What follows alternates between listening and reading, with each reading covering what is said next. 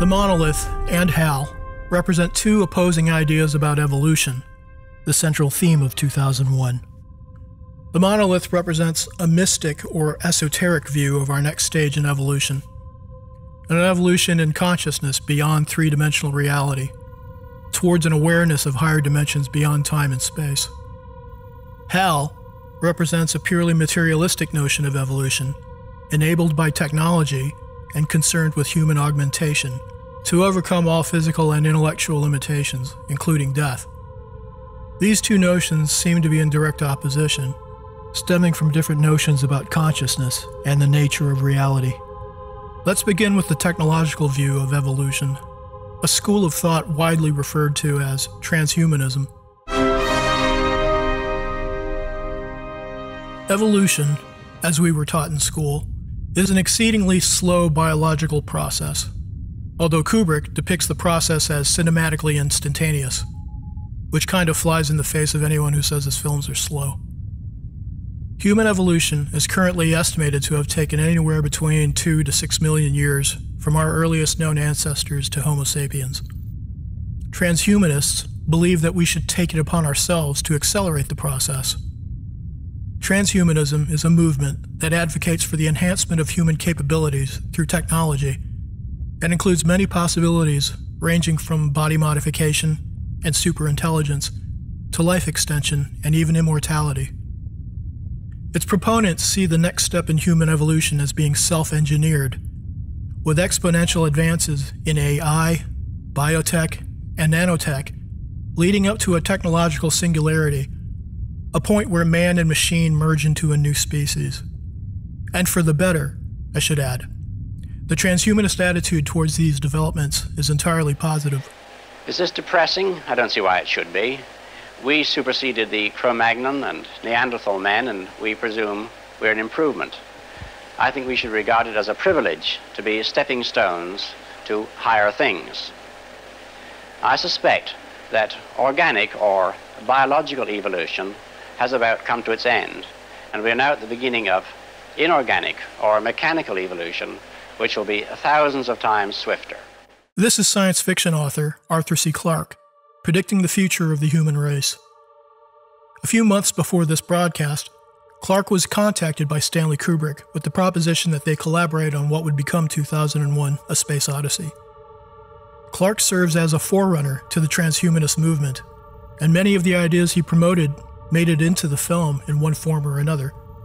Life extension is hinted at in the form of the Discovery's crew members, who are in suspended animation. Clarke posited that such a process would be necessary to sustain human life over the great distances traveled when exploring outer space. Practical applications aside, life extension, and indeed immortality, are a major part of the transhumanist project, which sees death as something to be conquered. And it would appear that Kubrick shared the same interests if you consider this quote from a 1968 interview. It's generally thought that after a highly developed science gets you past the mortality stage, you become part animal, part machine, then all machine, eventually perhaps pure energy. This transhumanist merger of man and machine is suggested by the deliberately robotic performance of actors Keir Dullea and Gary Lockwood as astronauts Dave Bowman and Frank Poole. Their expressionless veneers suggest some sort of artificially conditioned emotional control, hinting at a man-machine merger even without evidence of bionic limbs, enhanced vision, or any other technological augmentation. But the film's big personification of a transhumanist future, of course, comes in the form of HAL 9000, supercomputer, chess hustler, and possibly sentient being. Whether or not HAL is genuinely conscious remains a subject of debate today, a classic symbol for ongoing arguments about artificial intelligence. In the book 2001: A Space Odyssey, Clarke portrays HAL as being unquestionably conscious. He writes, "Since consciousness had first dawned in that laboratory so many millions of miles sunward, all of HAL's powers and skills had been directed toward one end. The fulfillment of his assigned program was more than an obsession. It was the only reason for his existence." The novel, by its very nature, features an omniscient narrator telling us all about HAL's state of mind. But in the film, there is no omniscient, all-knowing narrator, we can only observe from the outside, listening to his voice and guessing as to whether or not he is conscious. Dave agrees. Do you believe that Hal has genuine emotions? Well, he acts like he has genuine emotions. Of course, he's programmed that way to make it easier for us to talk to him. But as to whether or not he has real feelings is something I don't think anyone can truthfully answer. Clarke, however, is absolutely certain. In the novel, he asserts that Hal is unquestionably capable of thought, simply because he passed the Turing test. Debate continues today as to whether or not the Turing test, or any other test for AI, actually proves anything other than how convincingly a computer behaves like a human, which says a lot more about human psychology than it does about sentient machines. Transhumanists generally believe that consciousness is an emergent property of the physical brain, which arises from firing neurons, chemical reactions, and complex information processes. Consequently, a computer that can match or exceed the complexity of the human brain will reach critical mass and attain consciousness. Not only does this idea serve as the foundation for sentient AI, it also supports another transhumanist concept, mind uploading. The idea that your consciousness can be reduced to data and digitally stored or installed into a new body or some entirely new form, thereby attaining immortality. But is consciousness truly a material entity that can be generated, replicated, or transmitted? Let's briefly address this age-old question. What is consciousness? There are numerous ways to approach the question. Materialism and physicalism are philosophical positions that view reality as being ultimately physical, and our consciousness as something in the physical world. It's the view of reality that our science is built upon, and it's central to transhumanism. It observes all phenomena, including consciousness, from the outside, objectively, from a third-person perspective. In philosophical opposition to materialism is idealism, which considers consciousness as primary, with all of our experiences, our thoughts, our dreams, and even what we perceive as the physical world as being entirely dependent on our consciousness. It considers consciousness from the inside, subjective first-person experience. You, or to be slightly more precise, your conscious awareness is watching this video, or you may be just listening to it, as the case may be. Perhaps now you're thinking about yourself watching it. Maybe now you're thinking about watching something else, or possibly getting a burrito or another cup of coffee. Whatever the circumstances are, you are the first-person witness to your experience, your perceptions, sensations, and thoughts. You don't require any proof that you are a conscious being. It's self-evident. Consciousness is inherently subjective. Science and technology require objective observation, quantitative data, and repeatable experiments. Despite recent advances in cognitive science, neuroscience, and other disciplines that study the external attributes of consciousness, consciousness itself is only experienced from within, which makes scientific conclusions about it not feasible on principle. This is part of what's called the hard problem of consciousness, an idea put forth by philosopher David Chalmers. As a child, Chalmers experienced synesthesia, a condition where he would experience music as color. While most music produced brown and green, the song Here, There, and Everywhere by the Beatles made him experience bright red, an experience that demonstrates the gap between external objects and subjective experience. Along similar lines is an influential essay by philosopher Thomas Nagel titled, What Is It Like to Be a Bat?, which argues against the materialist interpretation of consciousness by outlining the impossibility of knowing the subjective experience of a bat. You can imagine, you can empathize, you might someday even be able to experience the same sensory stimuli, but you cannot know. It's just as impossible as knowing whether or not Hal is truly conscious, all of which brings into question any certainty about a technological singularity. It also suggests an entirely different notion of human evolution, one that has more to do with the expansion of consciousness and less to do with the physical body, brain included, with or without technology. One that Kubrick goes all in on in the final section of 2001. After Hal murders a bunch of crew members and is soundly lobotomized, our expressionless hero, Dave Bowman, embarks on a nonverbal odyssey through the cosmos of signs and symbols, the most notable one being the monolith, our guide through this experience. The film at this point completely abandons narrative convention in favor of pure experience. The first 2/3 of 2001 are structured in a way where the viewer is a third-person observer, watching some action play out from the outside. This is the way most movies function.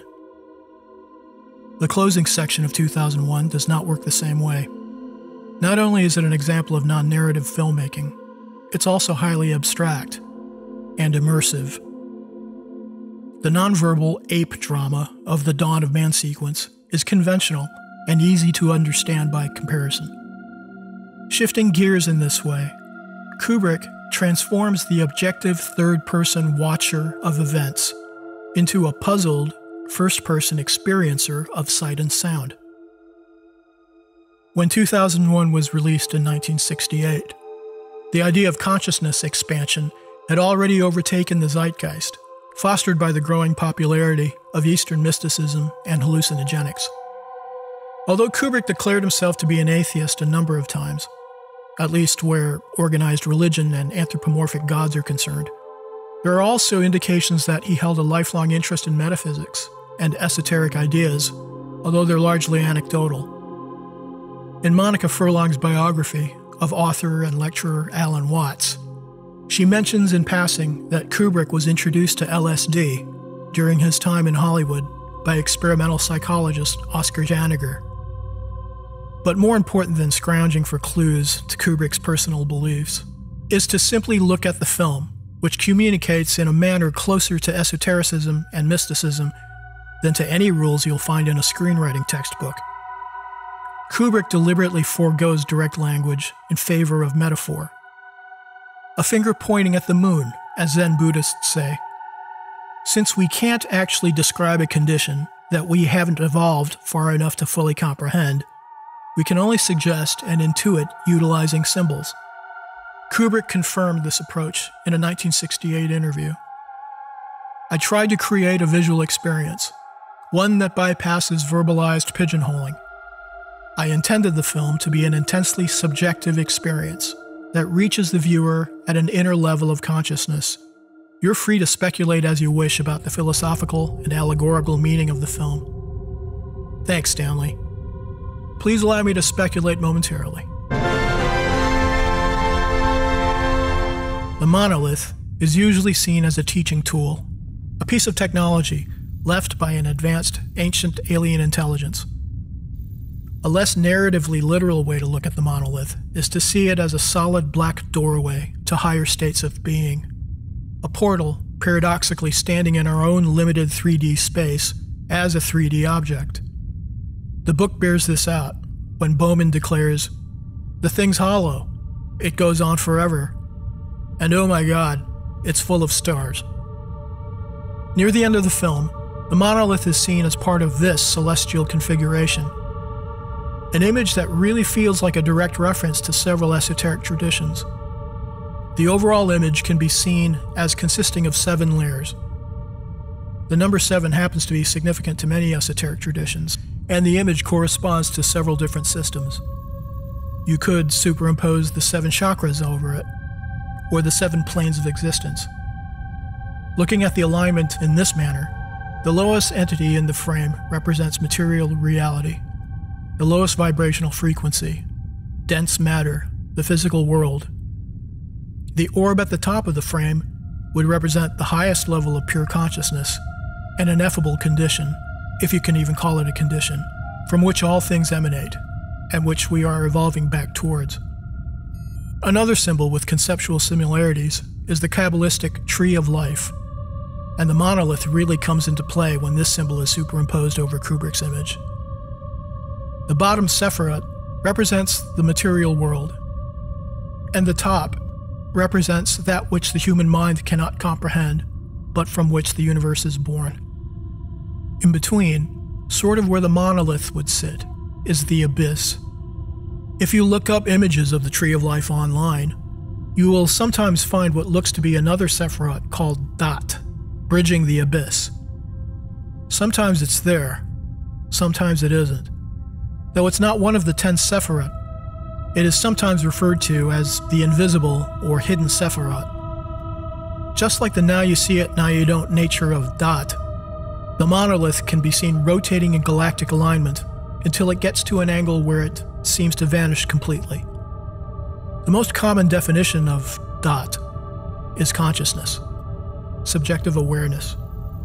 The camera then tilts up past this esoteric diagram and into a new set of cinematic symbols pointing the way to the ineffable and the infinite. Perhaps this is the ultimate process of evolution, not the technological approach, which had to be deactivated. Perhaps evolution must be made with conscious effort from within. Did Kubrick intend 2001 to be read this way? As with all things Kubrick, who the hell knows? There are plenty of indications that Kubrick was enthusiastic about the technological possibilities affecting the human condition. In interviews, he expressed interest in life extension and immortality. Maybe he's been in cryogenic hibernation since 1999. At the same time, Kubrick presents us many warning signs regarding the implementation of transhumanist ideas. Hal's all-seeing eye, and his dominant position in the lives of the Discovery's crew, is an example of the surveillance society, which is very much a reality today. Frank and Dave's work life and leisure time have merged into one, as they exist in a sort of work panopticon, a dystopian existence which may soon accelerate in the form of bossware. Daily life in such a system could prove to be pretty depressing. Luckily, transhumanist philosopher David Pearce envisions the eradication of pain and suffering via nanotech and genetic engineering. Kubrick seems to have a negative opinion of technological modifications to human psychology in A Clockwork Orange, with the portrayal of the Ludovico technique. How will the new technology be distributed? Who gets to be superhuman or immortal? Perhaps this will be achieved the same way that humanity is rescued from nuclear annihilation in Dr. Strangelove, with global elites spawning a eugenically incubated New Eden. Maybe these two visions of evolution aren't mutually exclusive. Maybe technology, properly managed, can assist us in the evolution of our consciousness. In writing this essay, I did some of my research with the assistance of ChatGPT, which was quite helpful, and yet still prone to giving me information that I could not verify, and in some cases was simply wrong. I had to rely on my own judgment and not simply believe the machine. Perhaps we can work on our consciousness while ensuring that technology remains a tool and not our master. Maybe it's too late. Or maybe the whole thing is completely out of our hands.